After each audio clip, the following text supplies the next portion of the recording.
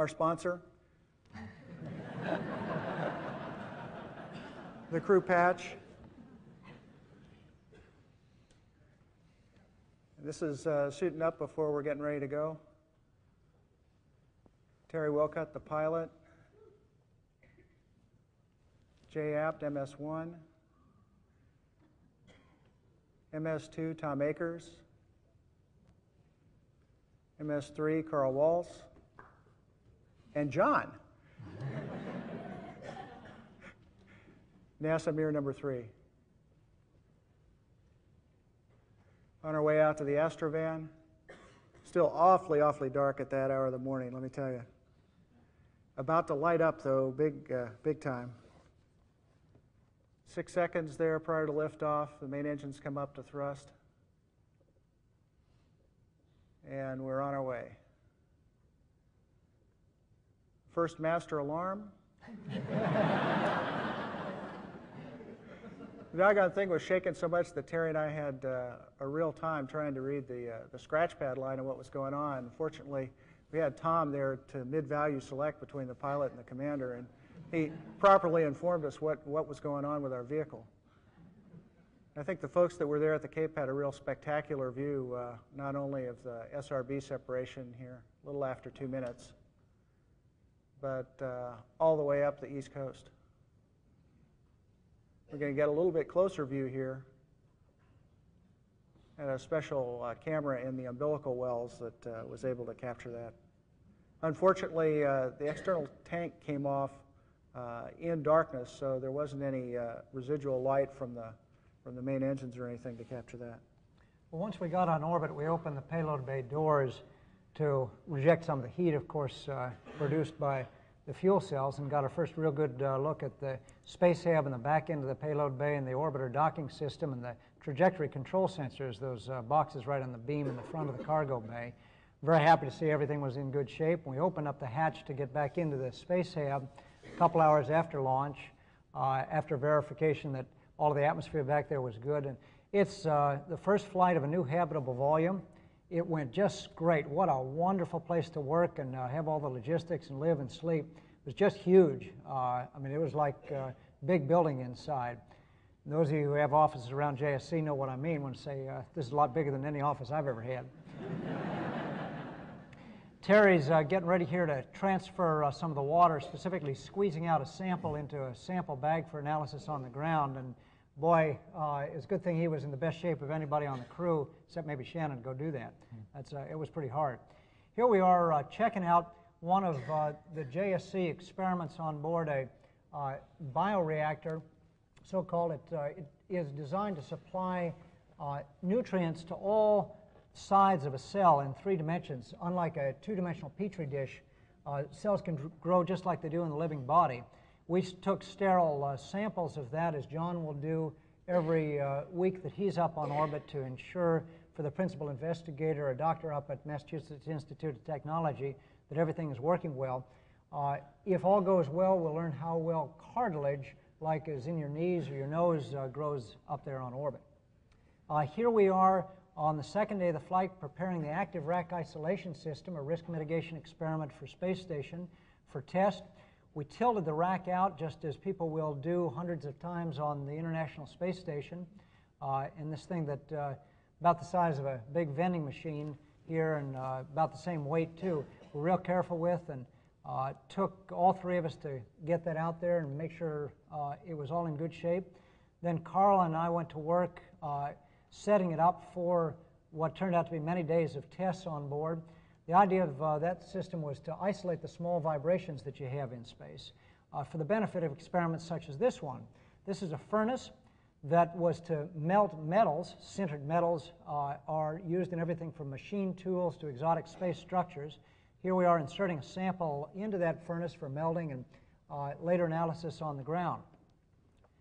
Back in the back, Tom was examining all of his transfer items and getting everything ready for transfer, and here he's getting a computer out that John will need on Mir and putting it into a bag where it can be efficiently transferred as soon as we get docked. He did a fabulous job getting everything ready so that when we docked, bang, it was ready, and everything got over.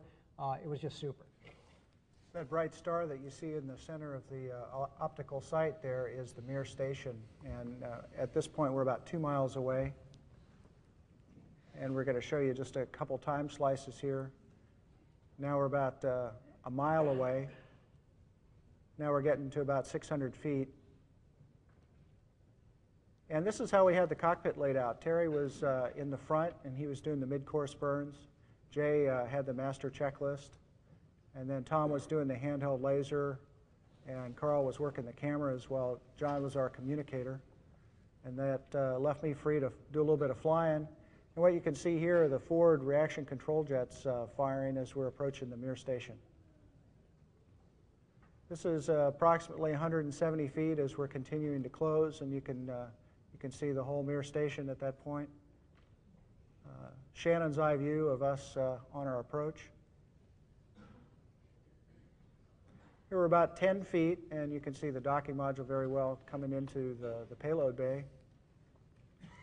And this is a view out of our truss camera that was located adjacent to our docking system. And you can see that the closure is just ever so slow. It's about a yard in 30 seconds, so you almost can't walk that slowly. About this time, Tom is calling pedal overlap, and then when we get to 2 inches, we fire post-contact thrusters to just nudge the two vehicles together so that we get a hard docking.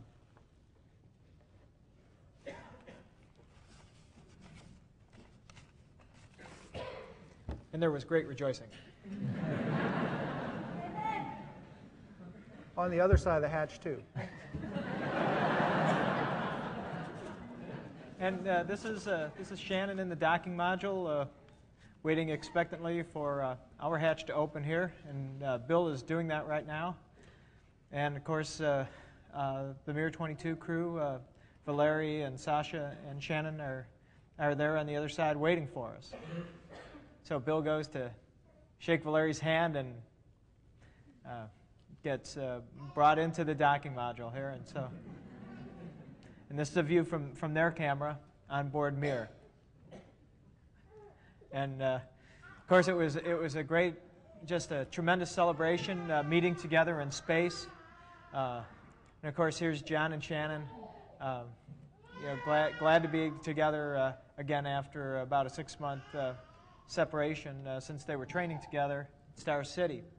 And Shannon had the traditional greeting of bread and salt. It's a traditional Russian greeting, and we celebrated together. Well, with Mir hard docked to the shuttle and the welcoming ceremonies complete, it was time to go to work, and we got quite a bit of the transfer operations done that first day. This is Terry and I back in the space hab. You can see one of the large Russian pieces of hardware we were bringing home already there, a Akers unit.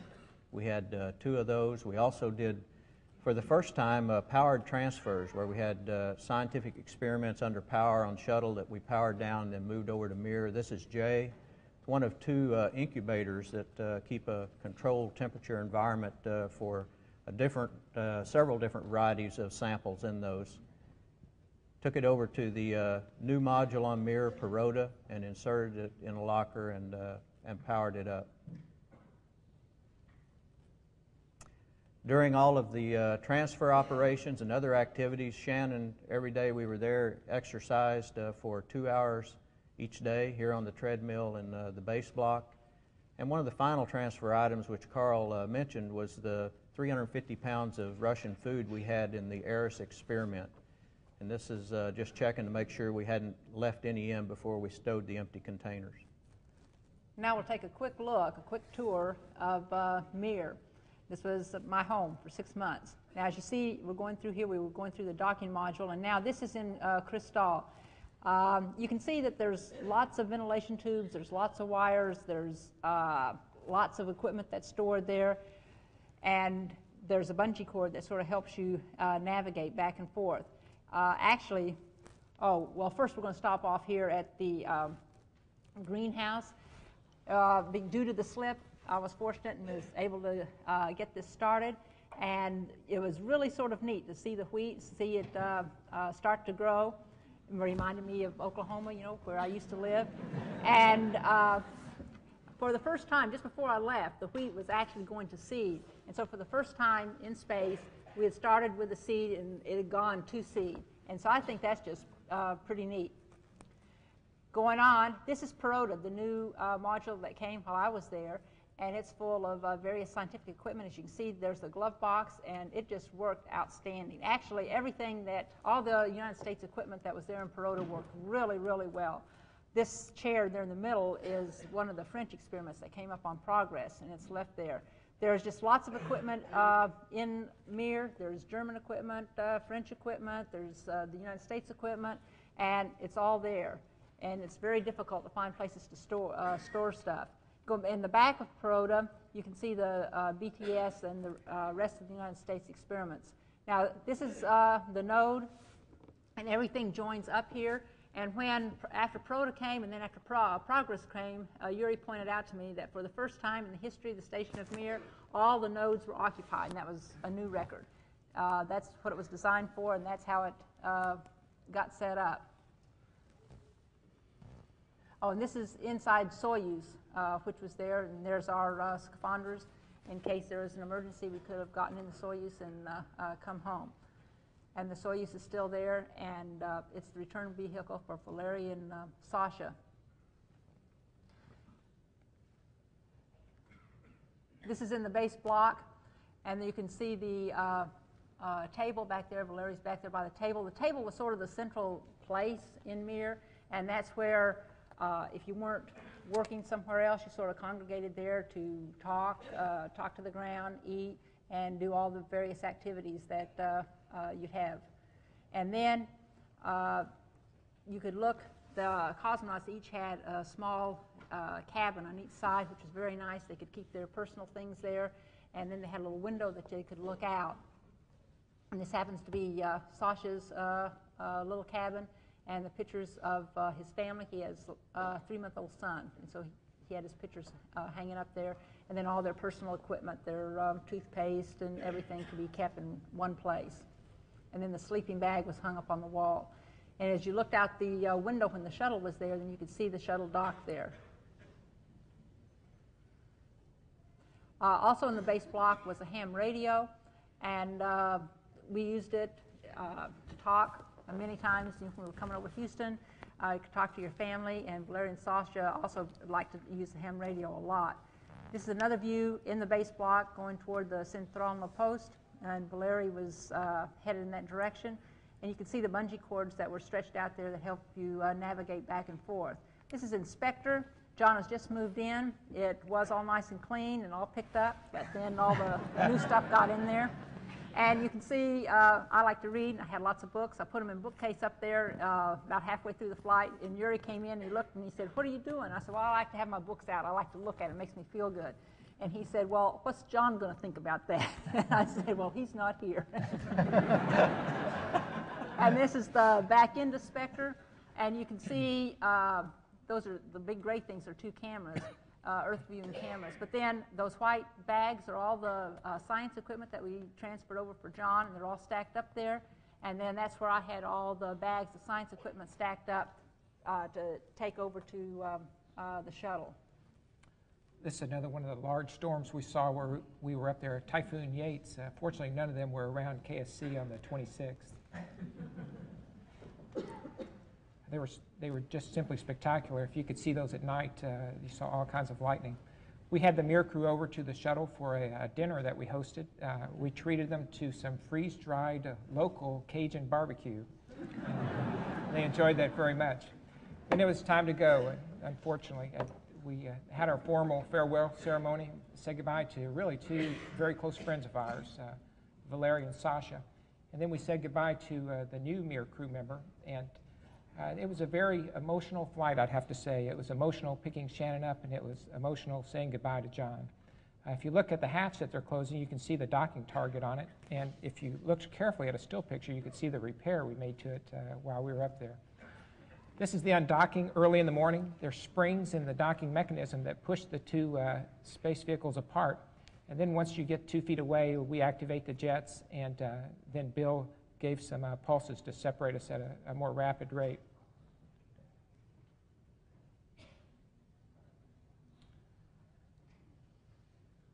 This is a view out one of the truss camera, we call it. It's an alternate docking camera. Again, there goes the docking module away from us. We drifted out to about 150 feet, and then Bill and I traded places so that I could do the fly around. And my hat's off to all the ground people that arranged the timing, so we got pictures like this. This is the southern island of New Zealand. The Southern Alps are on there. Our geologists are particularly interested in this area because it has a lot of volcanoes and some geologic faults. Again, the mirror in another attitude during the fly around. It seemed to change colors depending on how close we were to the terminator. It was really, really beautiful. This is off the coast of Australia, and that's that island that the mirror is approaching right now is Fraser Island, and the town of Brisbane is just up the coast from that. Here's the northeastern part of Australia again. It's one of the capes up there, and what you've got on the left side as we look at it is the Great Barrier Reef, and on the right side of Australia there is the Gulf of Carpentaria. Again, we did the fly around to set up shots for the IMAX and again for mirror photo survey. Then it really was time to go home. We finished up the science and the packing in the back and closed the doors. I couldn't figure out why Shannon wanted to watch this, but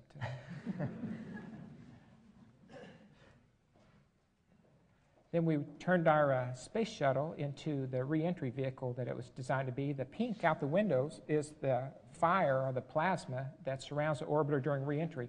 That stuff seems to reach a critical mass up around the tail, and you get the explosions like that that give the orbiter a thump every time you see an explosion. That's sunrise over my right shoulder while we're in a row there. Bill? Well, we had almost a 360-degree turn to get aligned with runway 15 at the Cape, and it was a right-hand turn all the way around. So I looked at nothing but instruments, and Terry had a real nice view of the Cape. Got rolled out on final, and it was just the most perfect day you can imagine to come back to Florida. Just a light breeze, about 80 degrees, and bright sunshine. Terry put the gear down there at 300 feet. Doing the final flare here at about 50 feet. We never did see the birds, by the way. And they're coming on in. And I'll tell you, the orbiter just handles like a dream. You can see a little bit of oscillation as the drag chute comes out.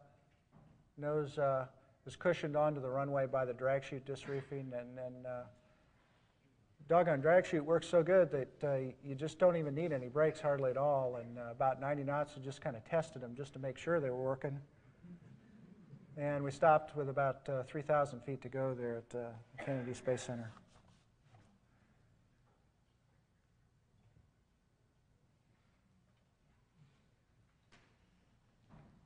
We had a surprise mystery guest welcome us home. I'll tell you, we were just terrifically honored and proud to be there, to be with Shannon and welcome her home, to be the first to welcome her home, I guess, from space. President Clinton and Mr. Golden. We got a chance to give him one of our crew symbols and crew hat, and of course a Welcome Home Shannon T-shirt. So.